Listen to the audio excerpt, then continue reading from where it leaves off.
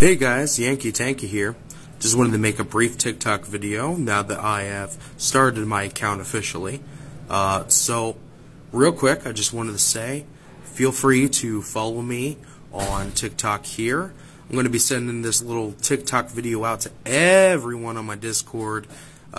Currently I'm being censored on Twitter.